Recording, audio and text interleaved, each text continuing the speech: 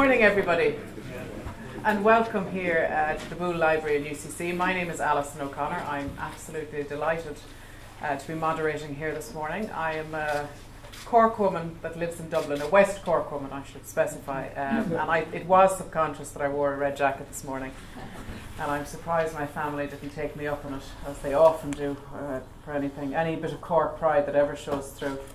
But anyway, welcome to this event this morning here at UCC with the IIEA, the Institute of International and European Affairs, forging partnerships, Ireland and Lithuania in the EU27. So we're looking this morning at the question relating to the future of Europe, which really at the moment, unless you're living under a rock, you'd realise it's the million-dollar question for all of us. And I suppose within that there's the danger that Brexit, we all just look sort of, as we have for centuries, in that one direction towards the UK, and that it overshadows all else. So I suppose if there's a silver lining here, it's that we are, and with the encouragement of the government and organisations like the IAEA, looking around, above and beyond Britain to the rest of our European neighbours.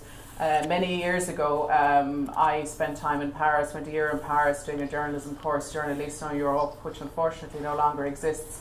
But it really made me realise, being based there, how in the middle of Europe you looked all around you. Whereas when you're based in Ireland, you really do, there's that island mentality, and you have to make a big effort to make your vision more global, I suppose, more European. This particular event this morning is part of the IIEA Future of the EU27 project, and it's supported by the Department of Foreign Affairs and Trade. It's the second regional event that's been held. The first one was in Maynooth University last November, and you'll notice that on both occasions students were involved. We have a number of students who will be speaking later on this morning, and very keen to answer questions and give their view of Europe and the EU in the future. I think is an excellent idea. Now, I would like to welcome the Lithuanian Foreign Affairs Minister, Linas Linkevičius. Have I pronounced that correctly? Almost nice, yeah.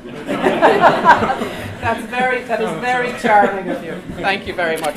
Now, as you know, our own Foreign Affairs Minister, Simon Coveney, was billed to be here this morning. But fairly much at the last minute had to go to Belfast on what I'm sure we'll all agree is extremely important business today, and we'll hope that while we're suffering his absence, that it will result in the restoration of power sharing. And he has been very ably replaced by Minister of State David Stanton, who is sitting there in his stead. So I'd ask you all, if you wouldn't mind, to put your phones on silent, just so that we won't have any interruptions. We'd be delighted for any of you who would like to tweet on the event. The hashtag is Future of Europe. And my first official task is to invite Dr. Mary Murphy to the podium. Mary is a lecturer in politics at the Department of Government here in UCC, and really is, I suppose, the main person responsible for this event this morning and for it being held and coming together.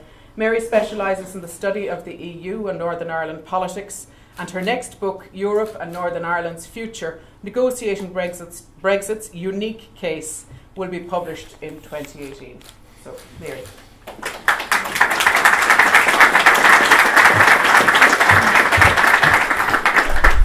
Thanks very much, Alison. Good afternoon and a very warm welcome to today's event. Céad míle fáilte, 100,000 welcomes to our special guest, Foreign Minister Linas Linkevičius. Right. And an equally warm welcome to your delegation to UCC today. We're very pleased that you've chosen to visit University College Cork and to come to Ireland's second city. I know that you yourself have roots in Lithuania's second city, so it's great that second cities can join forces. Main city. Well, there are almost 200 Lithuanian students registered as students here in UCC, so you should feel somewhat at home. Welcome also to Minister David Stanton, who has very generously stepped in at short notice to replace Minister Simon Coveney. Thank you for being here, and please pass on our best wishes to Minister Coveney. We all sincerely hope that his trip to Belfast will result in progress today. Both ministers are here today to talk about the future of Europe. And although Ireland and Lithuania may be far apart in geographical terms, We do share some similarities in terms of our history, but maybe also in terms of our visions for the future of Europe. We look forward to hearing how we might forge future partnerships in terms of articulating and defending our shared interests. I'd also like to express a very warm welcome to the Irish Institute for International and European Affairs, who, with the support of the Department of Foreign Affairs and Trade, have been instrumental in the organisation of today's event. We're very pleased to welcome the IIEA to Cork, and we hope you will come back soon and that you'll come back often. The Future of Europe dialogue poses very important questions about economics, about security, about Europe's future social model, etc., etc. And arguably, all of these issues are particularly important for Europe's smaller member states. And that's why events and opportunities like this are so very important, particularly for students and for young people. The size, I think, of this morning's audience really is a testament to that. And I want to applaud our student participants here on the stage today. We really do look forward to your contributions, and we thank you for your spirit and for your participation. Abraham Lincoln may not have been European, but although his family did hail from England. But Lincoln was born on this day, the 12th of February, over 200 years ago in 1809. A well-known quote of his provides some advice for us as we embark on the Future of Europe dialogue. Be sure to put your feet in the right place and then stand firm. So hopefully today can be part of a journey of us finding the right place to stand. Thanks very much.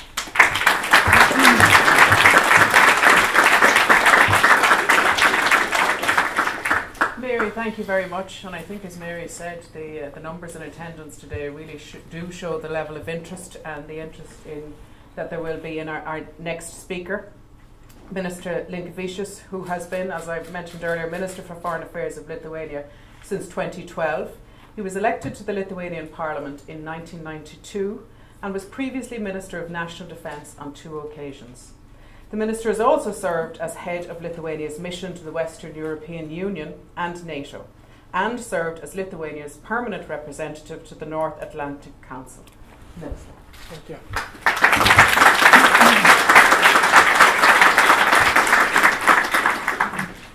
I'm very pleased and honoured to be here in this audience in the famous University of Cork.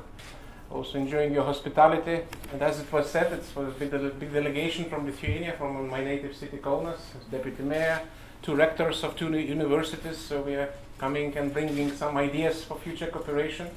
This is also Future of Europe, our common thinking, what we'd like to have in the future, and also to take stock where we are. It's a good occasion to think about that, because a lot of now ideas, a lot of proposals for future development of European Union. But it's also not a big secret that we're experiencing a very decisive period.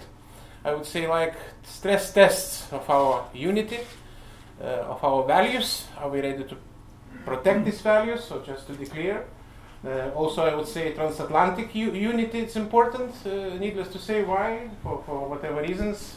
Although Ireland is not a light country, but also do care about security, I presume, and very active in this field, so very important to have also active participation in this dialogue. So everywhere we have stress tests. And I would add one more for introduction, if you agree.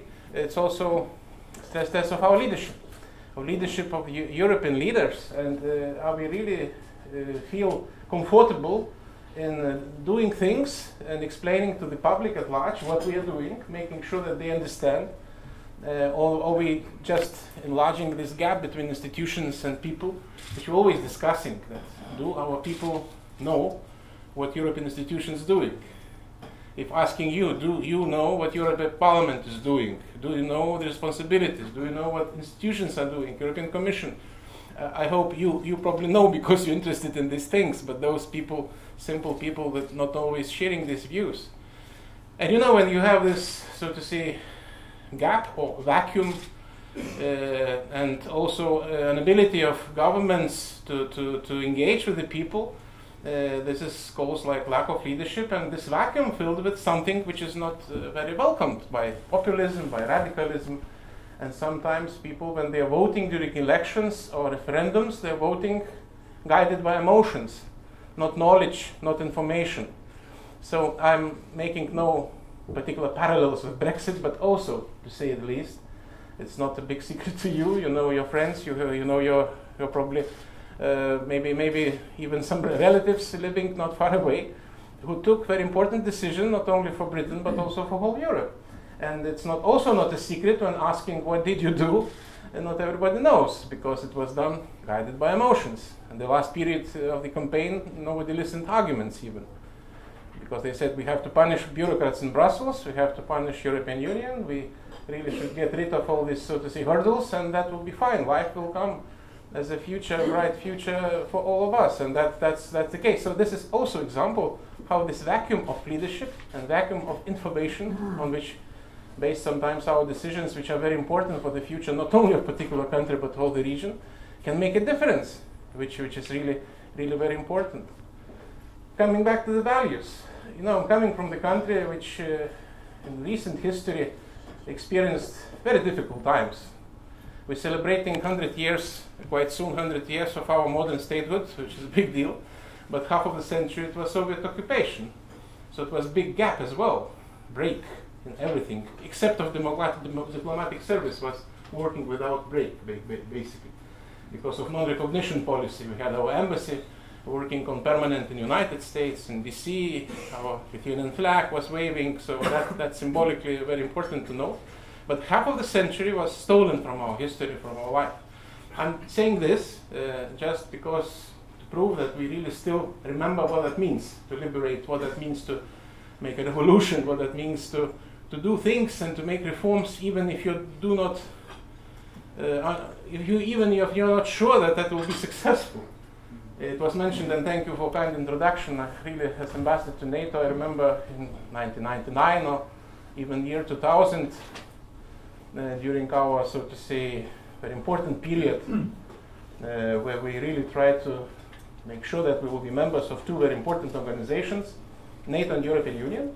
It was equally important priority of my country, and we were told by future allies, and I was told personally, I even can quote, not saying which country representative saying that, but said, we like you, we like your country, it's nice, your freedom fight, but you will never be member of NATO. And that's 99, or even 2000. And that was really very good encouragement, as you can imagine, to continue with reforms and to also to plan resources adequately, everything. And that means we know what that means. When you are feeling deserted, when you're feeling isolated, when you have a choice, but this choice just good sound, but not protected by your allies, by friends, by like-minded people. And exactly now when we're talking about events in Eastern Ukraine, just to put this example, which is not so far away, because we're talking about Palestine, very important discussions, Israel, talking about Syria, Libya, but it's Europe. It's Europe. It's not so far away. And in Europe, we have precedent when some country takes courage or stupidity, whatever we can call, to take part of the territory of sovereign state in 21st century with very little consequences. That's my point. As a precedent. And it's not first time happening. Crimea annexation, it happened in 2014, not so long ago. But it was also 2008. It was war in South Caucasus, for those who know history, and 20% of another territory of Georgia was annexed at that time. And if you remember, or if not, you can Google, now it's very popular advice. You really can see what was the reaction of European institutions, of NATO, what were the statements addressing to Russia, what we would like to wish Russia to do, expect or demand Russia to do, and not a single thing was implemented, that's my point. And in 2 months we got back to business as usual because of very pragmatic calls to behave, to be flexible, to be responsible, because we have to trade, we have to have dialogue, which is needless to say, of course, we do, no doubt. But at what price? What price we are doing it? It was 2008. My country and myself, I was among those who said what we are doing. We are not consistent. We are not respecting our own decisions. And we will be wrong, because sometime we'll have another crisis. And I mentioned personally as well, Crimea, by the way. Nobody listened. They say, you're too sensitive. One of my colleagues in Foreign Affairs Council, not saying from which country, said, "You're logically saying, you're thinking, you know, I like your reasoning, but you're too close to the region, you cannot be objective, you know. Probably you're wrong, you know, basically. It's not so bad, and life is, so to say, continuous, and, you know, look, let's be more relaxed, and that's fine." But after all these disasters, after MH17 shutting down, with some citizens on board, after you know, meddling into elections of some countries, after ICE opening exercises, people started to realize that it's not so fine. It really can be repeated. It can, again, something will come up. This is also, it's also about our thinking. While talking about scenarios, models, tax policy, let's not forget foundation on which we are building our building, European Union. This is community of values and principles to be defended, not to be retreated. And it's applicable not only for foreign policy or events in Georgia or Ukraine or wherever else. It has to do with our policies on energy, if I may mention. We all know the package. We all know also encouragement to diminish, so to say, dependence on single source of supply. We all know our energy union policy, and that's right, but we are not implementing that, and this is another example, Nord Stream 2. I don't know whether you're discussing that in Ireland, but in the Nordic countries it's discussed. In our region it is discussed. It's in odds with our policy, logically not explainable. There were even comments by European Commission, not once and not twice, by those who are responsible, saying that this is illogical. It shouldn't happen. Politically, it's the only what you can aim, just to punish Ukraine again. Let's mention Ukraine, because it's just skipping Ukraine from the supply routes, and this is the only political maybe reason to do that, which is also not in line with our thinking, but we are doing that at the same time. So this example again, if we create something, if we invent something else, let's not forget what is already agreed, what was already, so to say, adjusted and not implemented by some reasons. Otherwise, it will be not so important to discuss further steps. We are not respecting what we did before, what we did so far. So it's introductory for 15 minutes, right? So one more block of information, just, and that will end. Now when we are thinking about future scenarios, we're always hearing about this multi-speed, right, Europe? Not always, but quite often. And if you agree, we already have many speeds in Europe. We have Eurozone, where Ireland and Lithuania belongs. We have Schengen zone, where we belong, but not just us, somebody not. We have military cooperation, we are members of NATO since 2004. Ireland is not, so it's already different speeds, which is not so dramatic, frankly speaking. It's adjustable. But my point is, if we'll overplay all this multi-speed thinking, it really could be decentralized vector. It's my opinion. We can argue, we can disagree, but this is really important to note. So I would like to see the process as inclusive as possible, because it's already too much decentralized effect happening. And sometimes, even if you do not have reasons, people at large, because of this thinking, so to say, without decent information, taking decisions, as it was, as I said, with regard to the Brexit. In my conviction, it was really unnecessary to take that decision if people would be informed. So even that situation says that you're taking decisions sometimes really very, very important, decisive, although grounded on the wrong arguments. So if you would have reasons, it's even worse, even more difficult. So we should really avoid doing this. And we'd like to see changes, but without opening European treaties, to do that within existing treaties. And as I said, to do it as inclusive as possible. My country would like to be among those who are doing, not doing. As I said, so far we are trying to belong to all these consolidated segments which you already have. But whatever other option also is possible. Now we are again important discussions on Brexit. Not very successful, to say frank. It's very difficult to go in, very difficult. As one part of that, it's also Irish issue, so to say, and not only border management, but also Good Friday Agreement and the fate of that. We all wish the best to our friends. I talked to my colleague minister on the phone. He's in good mood, so let's hope it will be okay, his meetings tonight. But this is, again, specificity. It's peculiarity because of the history, and needless to say why. So it should stay like peculiarity, like something which is exceptional because of the history of Ireland, because of the relations with the United Kingdom. So that will stay. But as a rule, we should be as inclusive as possible. We should really try to stick together when it's possible, to perform together things. We can be more specific if discussion will develop. So that would be introductory comments for the beginning. Thank you.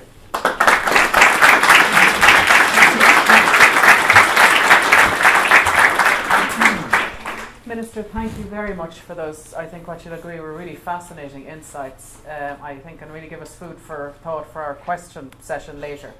Even in terms of what the Minister described as the decentralised thinking, and I was quite intrigued by this idea of us stress testing various European leaders, so you'd get quite a variation in your results there. So we're going to move on now to our next speaker, who is Minister David Stanton, who's Minister of State at the Department of Justice with special responsibility for equality, immigration and integration. Immediately prior to that, or most recently, Minister Stanton had a very successful tenure as chair of the Oireachtas Committee on Justice, Defence and Equality. It's not always the easiest thing to shine as the chair of an Oireachtas Committee, but he managed to do just that. Minister Stanton was first elected to Dáil Éireann in 1997.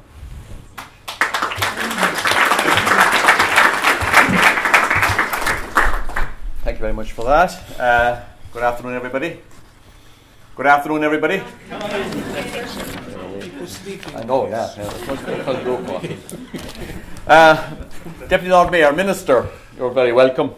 Distinguished guest, Senator Kelleher is here as well, and ambassadors, and of course John O'Halloran here from UCC, Vice President. It's a great pleasure, Minister, to welcome you to Cork today. I know you had a ramble around our lovely city. Not all, some parts. Some parts, but you've got to come back then and see the rest of it. Okay. And it's great to be able to share the stage with you today at this event. Really good. Ireland and Lithuania may be small countries at the opposite ends of a continent, but what lies between us brings us closer than we have ever been. Our shared membership of the European Union means that we connect across a vast range of areas, economic, social, cultural and political, in ways that we never did before. And I will come back to examine how we see those shared connections developing in the future very soon. I understand you do St. Patrick's Day in Lithuania as well, and the rivers turn green. Yes. Excellent. And faces as well. And what? Faces as well. And faces too. Excellent. Good. Perhaps the most visible way in which we today are connected, however, is through the large Lithuanian community who make their home here, whether permanent or temporary. And they represent a human connection which can only bring us closer together and increase our mutual understanding. Because in Ireland we know what it means to have significant immigration, the very human pain it causes, but it also provides opportunities, opens up new horizons, a new connection.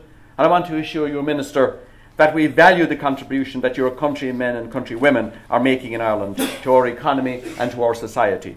And we hope that they feel welcome here. Indeed, we share an interest in finding ways to maintain connections with our respective diasporas, and I am very pleased to see that our ministries have been active in exchanging experience in this regard. This sharing of knowledge is valuable for both of us, and we will be happy to continue to share our experience and to learn from yours in the coming years. And as you know, we have a very large global diaspora, and we are building those connections now with my colleague Minister Cannon, doing a lot of work in that area, because we value our diaspora as you value your diaspora as well. Now, before I look forward to our common future in the European Union, I would briefly like to look back. It is a matter of pride to us in this year, which marks the 100th anniversary of Lithuania's re-emergence as an independent state, that Ireland never recognised the Soviet occupation of Lithuania or of the other Baltic states. Here in Ireland, we are halfway through a decade of commemorations, during which we remember the significant events of our own independence struggle. We wish you well, therefore, in your celebrations. Although I have described Lithuania as a small country, there was, of course, a moment in the 14th century when the Grand Duchy of Lithuania was the largest country in Europe. This should perhaps serve as a reminder of the big ambitions small countries can have for our shared continent. The Department of Foreign Affairs is working closely with the Institute of International and European Affairs and the European Movement in Ireland on the Future of Europe agenda. The government sees this debate as an opportunity rather than a challenge, and on their behalf want to acknowledge today the cooperation of both IIEA and EMI. Decisions we take today will have far-reaching consequences for the future, so it is vital that we have the benefit of the in-depth analysis that forms the basis for sound engagement with our own people. Indeed, later this month, my colleague Helen McEntee, TD, the Minister for State for European Affairs, will be hosting a citizens' dialogue on the future of Europe in Cork County Hall. She and the Taoiseach are keen to get your views on the type of Europe you want in 5, 10 or 20 years' time. And our slogan says, "It's your future, your Europe, so get involved." We do not want to preempt the debate that is already underway, but the Europe we want is one where small countries like Ireland and the Republic of Lithuania are respected for their contributions and encouraged to fulfil their ambitions, even their big ambitions. In this debate, we have no choice but to think big. And as the Taoiseach said last month in the European Parliament, we must focus on the big new challenges facing Europe and its citizens. When it comes to big issues such as migration, climate change, and the asymmetric threats such as cybersecurity, what is the point of 28 member states coming up with 28 different solutions? If Brexit, much and all as we regret it, has served one useful purpose, it is to remind us that we are better together. Minister, Cork is the home of the Tyndall Institute, a leading European research centre. The centre is a research flagship of this university, UCC, and employs over 500 researchers, engineers and support staff. It is named after John Tyndall, a 19th century scientist who became renowned for popularising science. Indeed, we could say he was a popularist rather than a populist. He is best remembered for working out why the sky is blue, and today the colour of the sky is known as Tyndall blue. There's one. When we come to the debate on the future of Europe, we should have a healthy mix of pragmatism and blue skies thinking. I say pragmatism because what we need most are initiatives that connect with the citizens and make a real difference to their day-to-day lives. But we also need blue skies thinking. When I say blue skies thinking, I do not mean pie-in-the-sky thinking, because the effort we make on research and innovation today is vital and will reap real dividends in the future. It is a truism to say that we are living in a changing world. In fact, the pace of change, which is already disconcerting, is only going to get faster. Children starting out in school today in Cork or Guanas are likely to start their working lives in jobs that do not exist yet. Half of the jobs we have today will be automated in the coming years. Decisions we now take will help our children get ready for those changes. In fact, the best thing we can teach them now is how to cope with change, because they are going to have plenty of it. I am pleased to say that the European Union has been very helpful to Ireland in terms of support for research and innovation. Here in Cork, a local company, CleanGrow, is looking at the feasibility of growing crops in space and examining whether this might provide astronauts with long-term supplies of food and oxygen. And there's a car up there, as we know, since last week as well, ready for people going around here. UCC is a partner in a 3.3 million project already funded by the EU's Horizon 2020 programme, which is looking at the chemical makeup of our oceans. This is the sort of research which will give European countries the edge, which will allow us to keep one step ahead of the competition in the new globalised economy. I understand that Ireland and the Baltic states, including Lithuania, are part of a like-minded group working together to ensure the completion of the digital single market by the end of this year. Like Lithuania, we also believe in investing in energy transition to allow us to the challenge of climate change and to turn that into an opportunity to transform our day-to-day lives. Post-Brexit, we in Ireland are keen to deepen the friendship we enjoy with our European partners, and I want to assure you that one of our strongest alliances is with the Nordic-Baltic group, with whom we have so much in common, not least our commitment to the completion of the internal market, especially the market in services. Equally, it is in our own interest, as much as in Lithuania's interest, to develop closer relations with the countries of the Eastern Partnership. It must be a priority for Europe to work with our friends and neighbours in the East to develop stronger, diversified and vibrant economies across the region. Likewise, we have a real opportunity in May at the Western Balkan Summit to put renewed vigour into our strategy for that region and to pay more than lip service to the European perspective of the countries of the Western Balkans. Closer research and innovation need investment and resources, and this will have to be devoted to bring peace and stability to Europe's neighbourhood. There will be some of the new demands put on the EU's budget when negotiations on the multi-annual financial framework begin in earnest. But a balance will need to be drawn between new demands and traditional policies, and with that in mind, it is a source of great consolation to know that Ireland and Lithuania will be at one in ensuring the common agricultural policy and cohesion funding are adequately resourced. Very important for us here and for you as well, Minister. Ireland and Lithuania joined PESCO, our permanent structured cooperation, together at the end of last year. Lithuania is a member of NATO, and as you reminded us earlier on, Ireland is not. But what we both have in common is a shared commitment to undertaking international peace support missions to prevent and resolve conflict in support of the United Nations. Membership of PESCO is voluntary. It provides a mechanism to meet an identified need for closer cooperation between partners to ensure the availability of the military capabilities required for these purposes and to ensure that our personnel serving on future EU missions will be well prepared and as well equipped as they should be.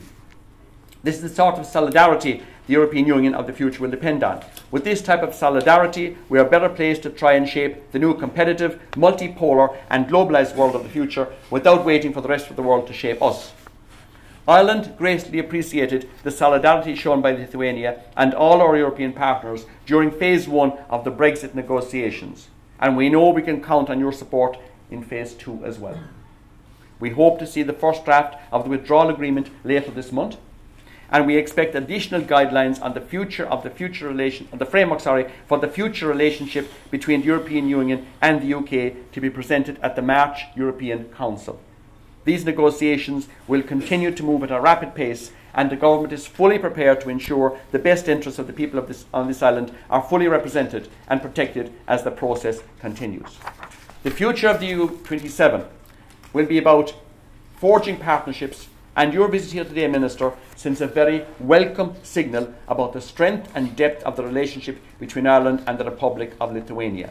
Because in unity there is strength, or as we say in the Irish language, ni nat le cor le chéile. It is my pleasure to be here with you today, Minister. I know Simon Coveney, my colleague, can't be here. He sends his regards to you. I know you spoke earlier with him. He's looking forward to meeting you, I think, later in the week in Dublin. Tomorrow morning. Yeah. Tomorrow morning. Yeah. So thanks for being here. Thank you very much indeed.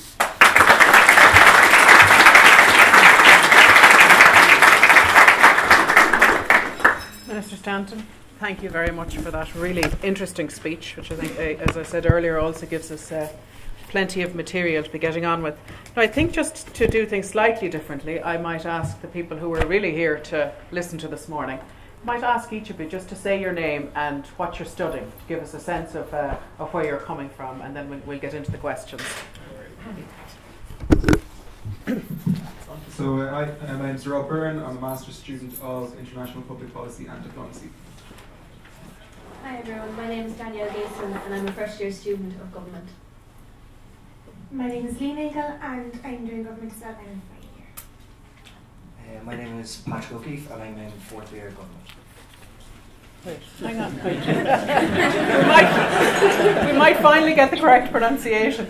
I'm going to start with Lee, with you, and I'm going to ask you, in terms of your studies, and you were telling me earlier that you had spent some time in Brussels, which I'm sure gave you a really good insight into being at the heart of the EU. That what positive or negative impact do you think that the EU has had on your life? Do you mind if I ask how old you are? I'm 26. 26, yeah. Okay. So in your 26 years, what impact do you think the EU has had on you? Well, like a lot of people my age, I suppose we can say we have a bit of travel, you can go pretty freely to different countries. Work as well, and obviously this was a big thing for me last year, being able to just arrive in Belgium And we were only staying for 3 months, so there was no need to kind of declare yourself or go through a whole load of paperwork. There was the little few bits for college and stuff, but it was just the ease of that is huge. As well, like I've got family who live in Europe, my brother's in the Netherlands, and being able to again get on a train and just go straight from Belgium to the Netherlands, nobody stops you, nobody checks your bags, nobody, you know, there's no customs, nothing like that. So that is all very beneficial. And I suppose even the leisure aspect of it as well, being able to just go on holiday is nice. On the other side of that, I suppose there are people maybe who can't avail of these things as easily or as readily as some of us can. Sitting in this room, you know, we're in university and we're encouraged to go away and we're encouraged to explore. And maybe I can understand why some people feel detached from that. So yeah, that's kind of just a little Great, bit. thank you. Rob, if you might pick that up if you would. Yeah, I mean, from a personal level for me, being a European, being a member of the EU has been absolutely wonderful. Back 2 years ago, or 3 years ago now, I just went off and moved to Croatia for a little bit, and I worked and lived in Croatia for a little bit, and after that I worked and lived in Slovenia for a little bit. After that I worked and lived in Italy for a little bit, and after that I worked and lived in Austria for a little bit, and then Germany for a little bit, and then the Czech Republic for a little bit, and then Hungary for a little bit, and all of this came absolutely no problem. I was crossing borders, there was no issues, there was nothing. So from a personal level for me, the ability to work and travel freely has been absolutely wonderful. Now I never availed of it myself, but when I was doing my undergraduate I had many friends who did the Erasmus program where they took a year out to study, which was absolutely wonderful and beneficial to them as well.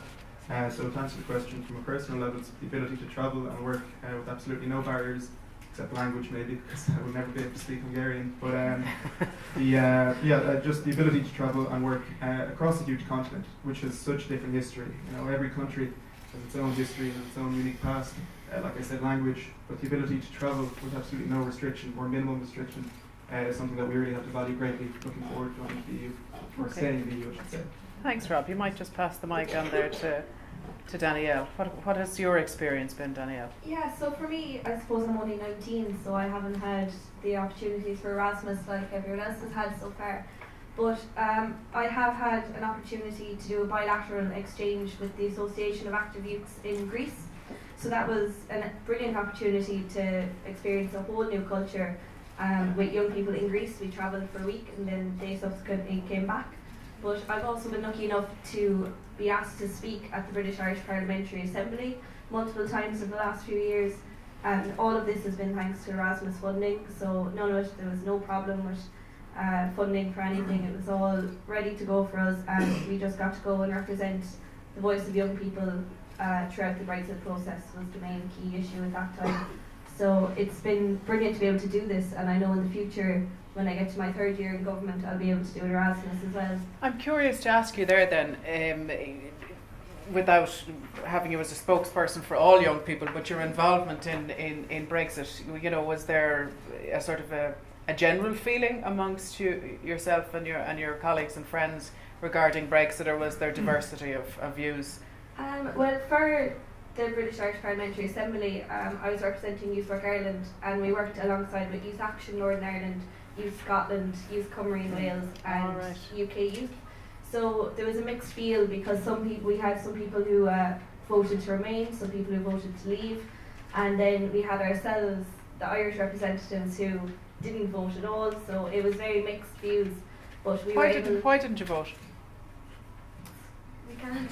Sorry. I thought in this particular forum that everybody got it. I see. I understand. Yeah. Stupid question. At least somebody's got one out of the way. We were lucky enough that throughout the youth facilitation, we were able to come to mutual agreements as to what we want to achieve on various topics out of Brexit. Yeah. So it was a brilliant opportunity to represent young people on a Brexit forum. Okay, thank you for that. Patrick, in asking you this question, I'm also curious as to, again, put it in terms of pitching it, that, you know, the opportunity of being in a university and that there are people of a certain age, that the sentiment towards EU membership, that you'd think that you'd have yourself and that you'd pick up amongst friends and people in your year and that. Me personally, anyway, I feel a strong kind of union towards Europe, considering myself very European. I was kind of like Rob as well. I spent a lot of time away, and just even getting a PPS number. I went to Spain, and I arrived in Malaga, and I had my PPS number probably 2 hours later. When I went to Finland, it was literally 5 minutes. It was going into an office, getting it, and just the ease of everything. Amongst my friends, they would consider themselves quite European as well. Yeah. I think in Ireland, I spent some time in Brussels as well, and if you're talking to young people in Brussels, they're European first. They wouldn't call themselves Belgium or thing. They would say, "I'm European." You wouldn't. Do you think you'd get that? You'd get that here? That's what I was just about to say. Like even myself, I'm a very proud Irishman as well. So I think if someone asked me, I would definitely say Irish first, but European would be an extremely close second. I would consider myself European, but in Brussels, obviously, it is very European based. And you're at the heart of it. You're at the heart of it, so of course they all say that they're European, but no, I definitely consider myself European as well, but strong Irishman as well, I would say. Lee, I'm going to move on now to ask you about development policy, which is a key component of Ireland's foreign policy, and how best can Ireland promote prosperity and security through the EU? So I was looking into this a little bit, and the question itself is quite, like, there's a load of different little buzzwords in it. So I kind of tried to just break it down a small bit for myself and not spend too long going into too much detail. But as a country, Ireland contributes quite a lot to foreign aid, development aid, and there was recently more given in the budget last year towards it. I think the principle of foreign aid is definitely a good thing, and there has been a lot of successes. There was, with the Millennium Development Goals, we did reach quite a few of them, to a great extent, and there is a lot of room for improvement, and since then we have had a chance to reflect and kind of come up with new ones, so the Sustainable Development Goals. I think as a foreign policy measure, development is a very good one, because it kind of promotes, like the question says, it promotes sustainability and it promotes prosperity. What I will say is the word security in there did throw me a bit, because like when you think of security, it's not the same as prosperity. Well, in my view, security and prosperity, security kind of has that negative connotation to a lot of people, Irish people anyway. You kind of go, oh God, no, European Army, can't talk about that, can't think about that. And that is one thing I was nervous about talking about today. So I'm kind of going to skip over the huge part of getting into that nitty-gritty. But can I ask you briefly, do you have a sort of an instinctive gut feeling on the security thing, though, that it's a good or a bad idea for Ireland to get more involved?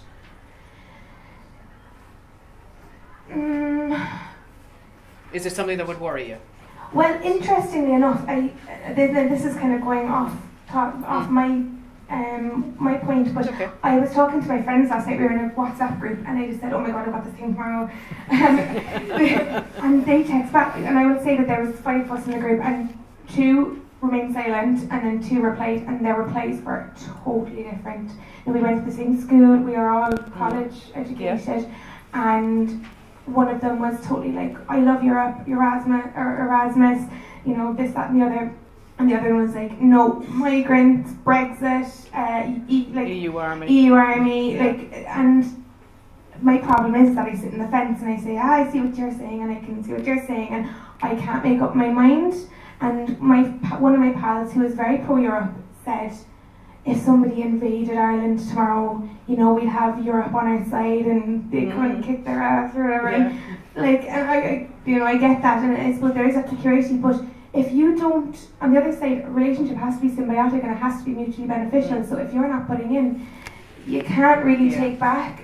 So, and this gets to the heart of a question I wanted to push to yourself, Minister, in terms of I don't think it's overstretching it to say that there would be very different attitudes in Lithuania compared to among Irish citizens in terms of security, and as you highlighted yourself in your speech, from your point of view, very much to do with, I suppose, of feeling under threat, or even under physical threat, which is not something that we feel here, and we're more, you know, we have the luxury, if you like, of being able to give more thought to it, and as opposed to bringing fear to the equation.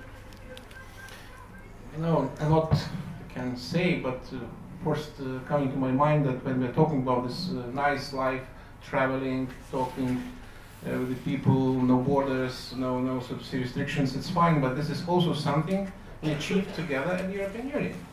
It's our asset, and this should be defended, but this is not given. That's my point. Very important. And if you think that something, as you said, we are more exposed to some maybe dangers, maybe it's true, but on the other hand, we all are exposed. When I try to say that this is precedent or something wrong happening, even if it's far away from Cork, it doesn't mean it's not reality, and doesn't mean that cannot be precedents. And this has to do with the mindset, not only the physical activity or some events. It has to do with the resilience. Especially nowadays, when we're talking about threats, we are not talking necessarily about these conventional threats, you know, tanks, missiles, it's also important, but we're talking about hybrid threats, which are here and now, even if you're not noticing them. Cyber threats, yes, energy blackmailing, information or propaganda, or as I say, brainwashing. Brainwashing effect is very huge, because our friends in the East, they're spending billions of euros or dollars, whatever you can count, for that activity. And doing that very systematically and focused and with some success, I would say. And a very smart way. And this is not applicable only to Eastern Europe, if somebody thinks, it's also applicable to Western Europe. And through the channels like Russia Today, or I'm calling sometimes Russia Yesterday or something like that. No, but this has some effect, you know. And after brainwashing, you're really demotivating people. You make them more lazy, less so to say, principled, while voting in their own parliaments or governments or whatever. And this is really effect. So it's illusion that we still have this zone of comfort. It's over, and there are many examples. You know, even you can notice the terminology. Some countries, let's not mention Ireland, let's say Sweden, some time ago Sweden was neutral, then it was non-allied. You cannot say neutral because Sweden is very active. And very active, by the way, in the security and the operations and peace operations, under, by the way, in the NATO aegis including, although not members of NATO. So I can really endlessly talk about that, but my point is that it's not just we are exposed. Maybe we feel that better. We still remember that. Maybe we have the exercises in the vicinity of our borders. Certainly more recent, yeah. Zapad exercises, very close, 30 kilometers from our capital. Of course you can feel that. Sometimes even you can hear that. Yeah. So well, this is really the case. Thank you very much, Minister. That picks up on a question, Danny, I wanted to ask you about the role the EU should play in tackling disinformation in member states and even in the candidate countries for accession. Yeah, so in my own opinion, this can be a very dangerous question, because while the EU may be able to decide what is and isn't disinformation, they can't just go and censor it, in my own opinion. It's the responsibility of journalists and media publications to ensure that they're adhering to high journalistic standards. So if the EU gets involved in censoring this, then it can lead to a lot of problems and maybe even increased Euroscepticism. But for example, as well, in countries coming into the EU and countries already here, education is a key part to this. And the EU should be trying to ensure that every member country and country for accession has a strong EU section of their curriculums. And the key part of this then is that young people will be educated with the facts, and then it's up to them to decide what they choose is accurate information or disinformation, because it is people's own opinions at that stage. But say then, take that for example, one of our own lecturers today, Dr. Emmanuel Sean-Quinlivan, is out teaching a group of primary school children about the European Union. So it's starting them from a young age, learning about the key aspects of the EU, what's involved in being a member of the EU, and that in the future then when they hear something, they can decide, well, I learned when I was 12 that this isn't accurate information. So I think that's the key part of censorship. Can I ask you, is there something that the Minister spoke about in terms of active disinformation? As he said, in this instance, coming from the East, we've all read about it in terms of the US election and the ramifications of that, and even in terms of Brexit and that. Again, to ask you the level of sort of knowledge. I mean, it's people your age that are the digital natives. How much awareness there is of what you're reading, you're checking the source, that verifying it, that it's sound information. I think a key part of it is it's all online, it's all Twitter, Facebook, it's all links to whatever papers, Irish papers, international papers, and there is an assumption that it's going to be accurate information, that it's not biased, but we know that this isn't true. Like every person, a journalist will have their own opinions, and it's very easy for this to play into the articles that they write and that they publish. So while everyone may have the knowledge that they're reading, no one really is aware how accurate this information is, because different people will have different biases. You're reading various articles about the same topic in one day from different papers, and you're getting very different views. But I suppose the thing is that I can hear it anyway, and it's inherent in your answer that you're aware now that this is an issue, maybe much more so. I'm going to ask Patrick a question now, and I think I might come to Minister Stanton on it afterwards. Patrick, what role the EU should play in relation to taxation, which is a particularly, you probably know this already, Minister, an interesting question in Ireland. It's a very interesting question in Ireland. The new Commission proposal, the Common Corporate Tax Base, it's basically to harmonise the tax base within the EU. I actually think for Ireland it would be a very good idea. Our corporate tax rate, as we all know, is 12.5%, and I'm quite happy with that, to be honest, as an Irish person. But we're kind of we're getting into the realm from other European states as being almost known and almost mocked as a tax haven and stuff like that. And I actually think this CCCTB could actually rectify that. Yeah. It's not changing our corporate tax base from 12.5%, it's going to stay the same. It basically means that our effective tax rate will be hopefully getting closer to 12.5% from the multinational companies instead of, in some cases, 1% or 3%. And I think it's a brilliant idea, and I think it's something that we need to be, if we want to kind of harmonise Europe, and if we want to be involved, and if we want to be sitting down at the table, I think this is a good step. And how do you view, or how do you think our reputation is viewed on these taxation issues? Over in Brussels, just even pub talk, it's not viewed that well, to be honest. Even my boss was French, and I know the French aren't so good at it either, but he was quite adamant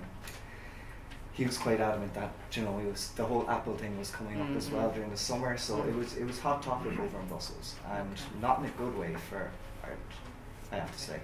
So I think this is a good step to kind of move on from that, kind of get our respect back in certain areas and make a bit more money as well. Thank you, Patrick. So, Minister, hot topic. How do we move on and repair our reputation in this area? Yeah, well, we're a very small country on the edge of Europe as an island nation, and we have a lot of disadvantages. For instance, at the moment, getting goods in and out of Ireland is difficult. It's expensive. Now, we have to be competitive, and obviously we live in a very competitive world. Our competitors out there are using this as a stick to beat us with. But it's been very successful for us. In actual fact, many countries are lowering their tax now. It's happening in the States as well, for instance. They're actually lowering their corporation tax rates. So I think that we have to be very vigilant here, that we don't actually end up in a situation where we are forced into a place where we're not competitive, and that people are using the reputation kind of stick to beat us with as well. The taxation is a national issue, and it remains so. But this new debate that's starting here is something we're watching very carefully and we're engaged with. But we have to be very, very vigilant as well, because we have a lot of disadvantages in Ireland. We actually brought forward the 12.5%. It has worked for us, along with other things as well. I mean, our education here is quite good. Here in UCC is an example of that. We have a very young workforce, we have a very hard-working workforce. And but we're English speaking, and we'll probably be the only English speaking country in the Eurozone if Brexit goes ahead, which is an advantage. But our island status is a disadvantage. And we have to be very careful of that. And I listened carefully to what the Minister said about security, cyber security, and other types of security. And the Minister, you know, he's on the edge there. And you know, certainly where the digital agency is concerned, you know, we're in the centre as well. So, you know, it's a changing world all the time. But I wouldn't be rushing into any major changes for the tax is concerned. Well, I guess if we had more time on this particular issue, Patrick, give you a good run for your money on that. But I'm going to move on to this is the final question from the panel, and then we'll move on to a question from the floor. And it's moving to a slightly different area. And Rob, it's to ask you that would you support a path for membership of the EU to countries in the Western Balkans? Yes. I think the EU should always be seeking to expand within reason. The Western Balkans is a very interesting area of Europe. As I briefly mentioned, I was there for some time. If you think about it, across Croatia, Romania, Bulgaria, Hungary and Greece, the Western Balkans is surrounded by members of the EU, and it should only make sense that they should one day join us. So the question being, do I think they should join? Do I think there should be a pathway? Yes. I wouldn't be too confident that they would be ready to join immediately. There are what would be the issues? What struck you when you were there, or what you've read? Well, yeah, you're looking at the Western Balkans as an area that just over 20 years ago was absolutely ravaged. It was one of the biggest conflicts. It's certainly been the biggest conflict in the European mainland since World War II. I have many friends there, and there are still tensions there between the countries. There are still bilateral issues. I mean, even if you look at Kosovo, the EU27 doesn't uniformly recognise Kosovo, but Ireland and Lithuania have since spring 2008. There are some nations which still don't recognise that, which obviously would be a massive issue.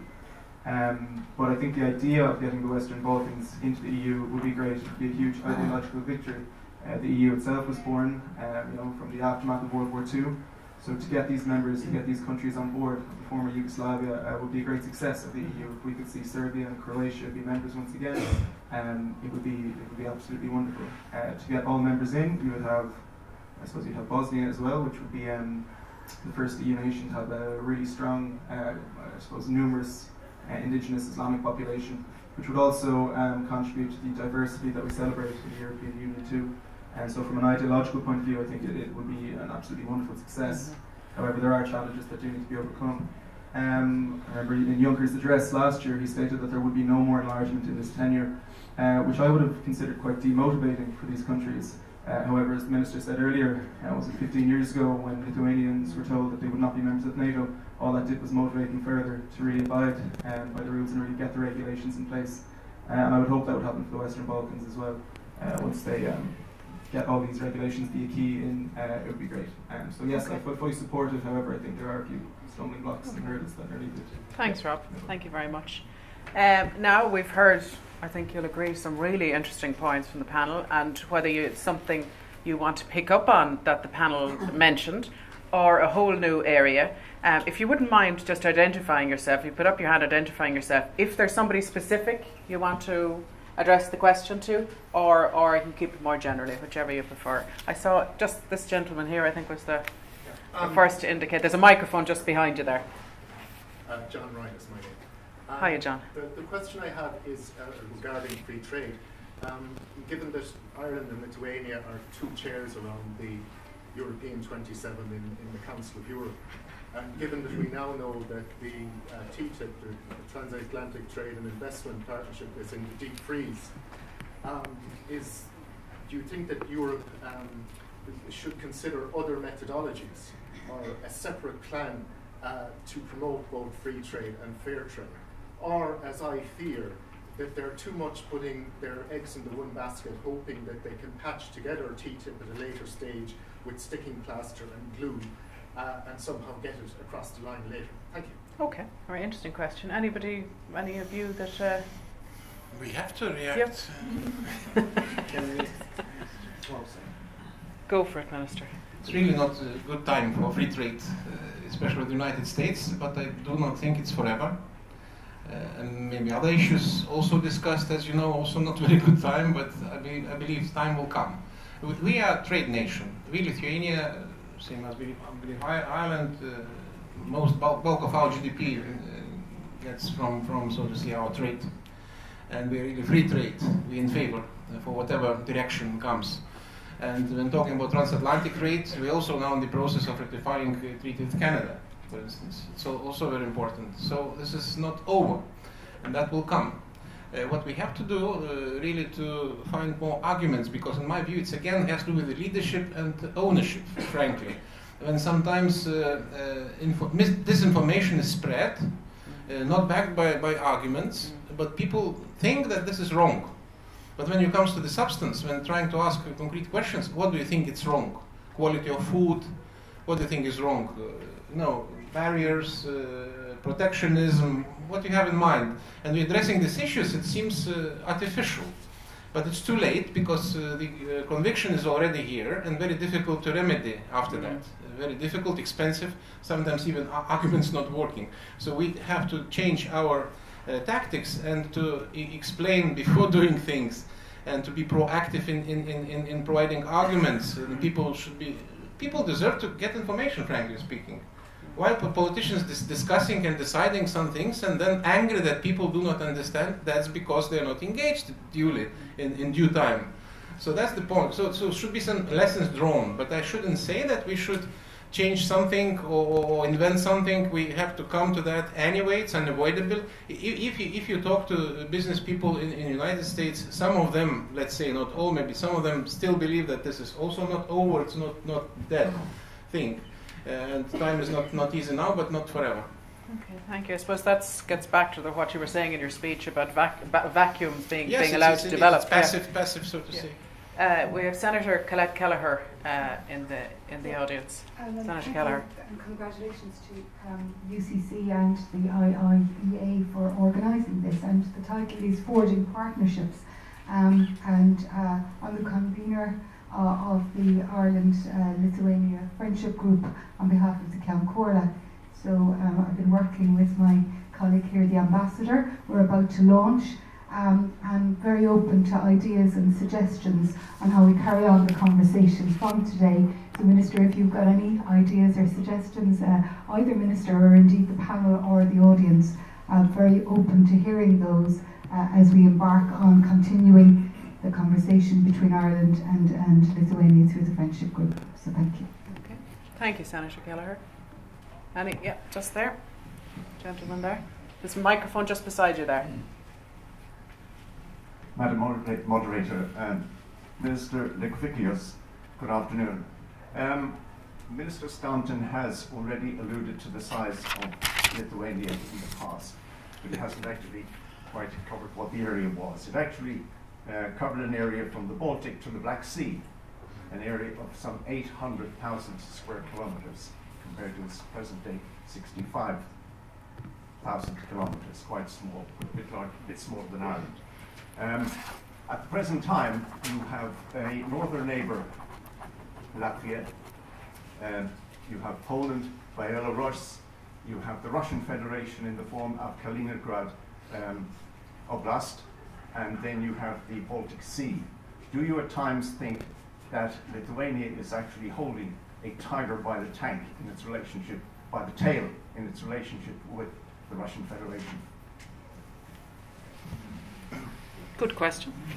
Well, thank you for excellent knowledge of our region. You mentioned all neighbors, and you're quite right. It's indeed impressive. And actually, we're also looking at these old maps with nostalgia, but I'm of course not serious. Now we're in a different situation. And neighbors are, all neighbors are important, although they are quite different. With regard to the Russian Federation, it's really specific because it's enclave, it's separated territory, so it's not mainland of Russia. And traditionally, I can tell you, I'm always saying it's not a problem, it's a challenge, because we had very good relations, usually with the Kaliningrad region. because they need us as a trade partners. Our food products were very popular after embargo was introduced by both sides, because European Union with sanctions against Russia, Russians against European Union, and neighbors of course suffered the most. And we are in particular, by the way, with regard to the food production, transport sector, this is also not a big secret. But our food products were very popular in Kaliningrad.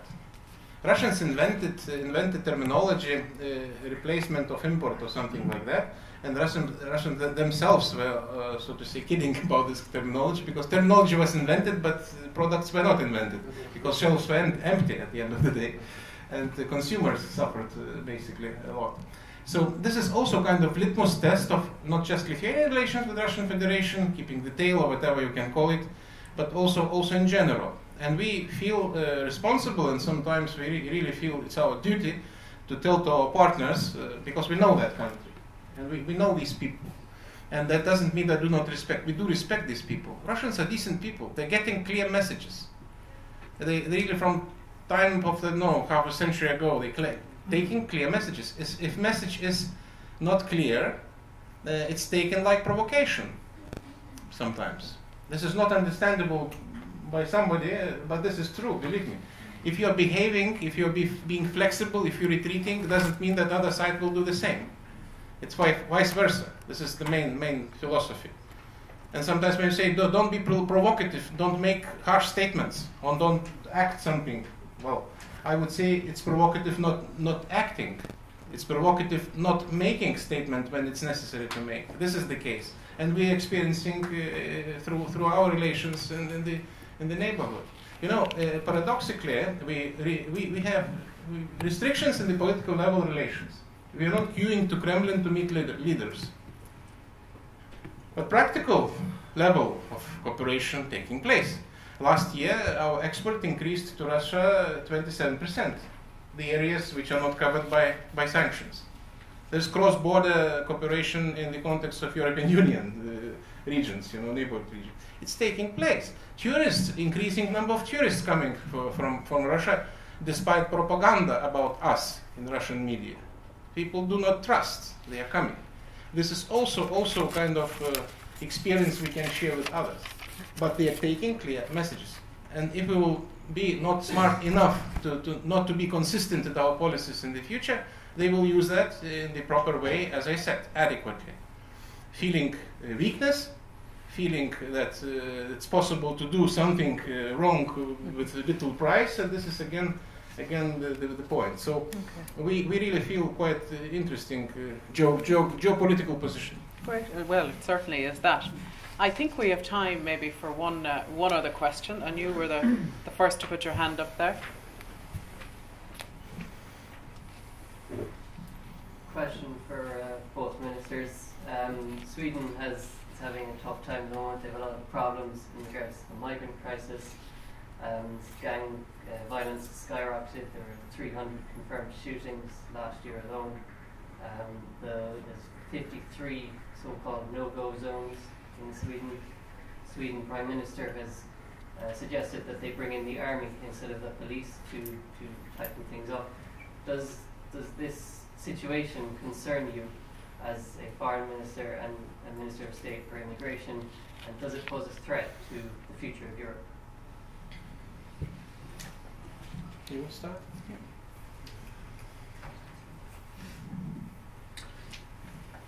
Yeah, the migration issue is very much top of the agenda in Europe. Meetings I've been in Brussels and so on, it's there. And I suppose we have to have your question is it a threat? We have an integration policy here, migration integration policy, and I'll share the task force on that.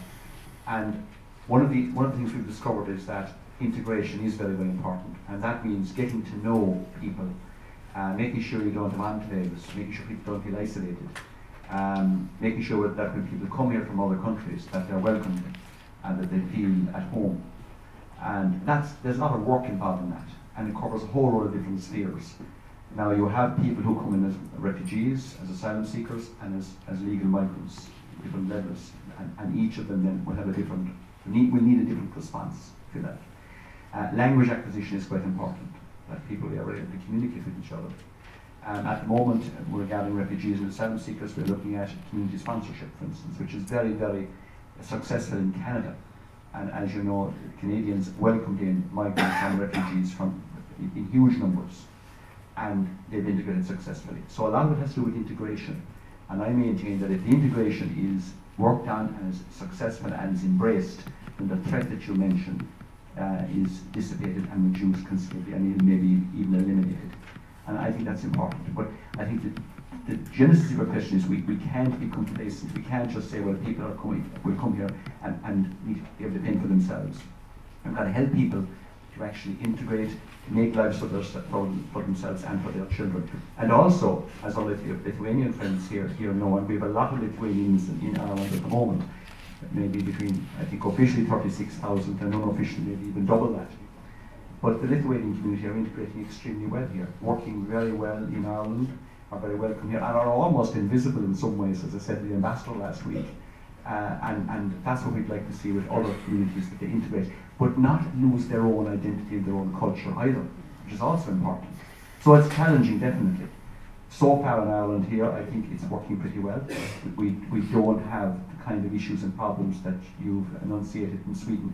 And I'm not sure whether they're as dramatic as what you've said, from what I've seen, but the ambassador is closer, the minister is closer to it, so perhaps he knows more about what's happening in Sweden than I do. But what I've seen, I don't think it's as difficult as maybe we might have seen in some media reports. I am going to finish with the minister, but I'm wondering whether any of the students have any views on migration. When we think of migration, I suppose the first thing that comes into people's heads, just off the top of their mind, might be the whole Syrian crisis and what we've seen in 2015, 2016. But migration is happening all across the borders of Europe. The biggest number of migrants this year was actually from Africa, from countries such as Nigeria. So in terms of targeting that, the EU has to look at aid programs in these areas. With regard to the people who are coming here, it is quite complicated in the EU because of that Dublin regulation, of course, which the crux of it was wherever you register to be an asylum seeker, that is where you have to stay, which has caused numerous problems for places like Greece, like Hungary, and other places on the periphery of Europe, geographically speaking. So I know definitely the Hungarians had a referendum 2 years ago, and now it was a very poorly worded question, I think, but it was along the lines of, should there be migrant quotas, should countries take certain levels of migrants in, should migrants be shared essentially across the EU. That was almost unanimously rejected. 98.3% of Hungarians said they did not want this to happen. So in terms of the migrant crisis, this is really hot topic when it comes to the future of Europe, because certainly in these peripheral states, there's been massive issues, and these peripheral states are states which have had economic difficulties as well in the past. So I suppose in answer to the question of the whole migrant crisis, we have to look at helping with the base factors, with the root causes of migration. We have to look at where these problems are coming from, what are causing these people to come here, and deal with it in that sense. Because if we deal with it at the base, there won't be as much of an issue, there won't be these issues arriving when these problems come to our shores. So I suppose that's just my Thanks, Rob. Now we kicked off with the minister, so I think it's appropriate that in this instance he'll get the last word. It's the issue, one of the major challenges, but not in my country, because not very hot issue for many reasons. We are not on this track of moving all these people, and all even those whom we are receiving, they are going to Germany or also to Sweden. So they're not commodities, they're not criminals, they have a right to go, and basically reuniting with the families, many other reasons. But in general terms, I can tell that our people are quite normal attitude to this phenomena, so to say. Maybe it's something in our genes, and you said the Grand Duchy of Lithuania, that multinational, multicultural religion, so to say, atmosphere, it was always prevailing. But as I said, in our case, it's not a very hot issue. But coming back to your question, it really could be a big threat if it's mismanaged, if not controlled. Because we really have to distinguish those who are refugees and running away from war zone. They must be treated adequately, and those who are looking basically for better life, we cannot afford to receive in Europe everyone, because living standards in North Africa differs from well-developed European countries 40 times, with all consequences. Fees, subsidies, everything. So it's understandable, not possible. We have really to guard our borders more properly. we really have to have this return policy also active, and when it comes to with the possible criminal cases or terrorist cases, we really must make sure that our intelligence services, they are sometimes very reluctant to interact, but they must cooperate also more closely. Everything should be in parallel, not to get to the edges, so to say. But asking for my case, it's not a hot issue in Lithuania so far. Okay. All right, Minister, thank you very much. Thank you. I'd like to thank Minister Stanton, Rob, Danielle, Lee and Patrick. I also have one or two others. Particularly like to thank UCC for hosting the event, and Mary Murphy of the Department of Government and Politics. It's safe to say it would not, as I mentioned earlier, have happened without her. The Lithuanian Embassy and the Ambassador, who was mentioned on a few occasions today.